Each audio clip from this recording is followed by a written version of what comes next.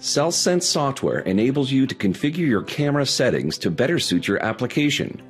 You can then save these settings so that other Windows user accounts can access them. Here are some common functions that are saved. First, I want my camera exposure in automatic mode, not manual.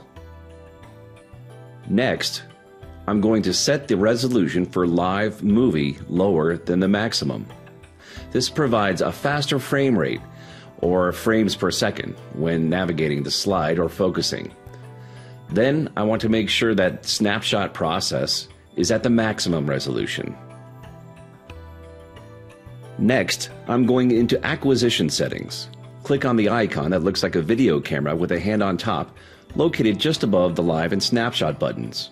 Here, I'll turn on automatic save for my snapshots and have the software save my images to a specific folder on my computer.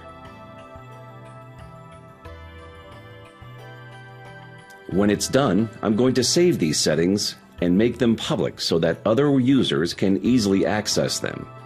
To do this, click on the Show More icon at the top right side of the Camera Control Tool window and go to Save Camera Settings.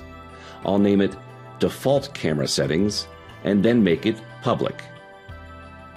This will enable other users to access it.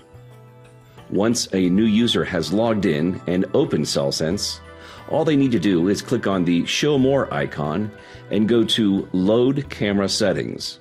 Here they can select the default camera settings saved previously. Thanks for watching. For more information, visit olympus-lifescience.com.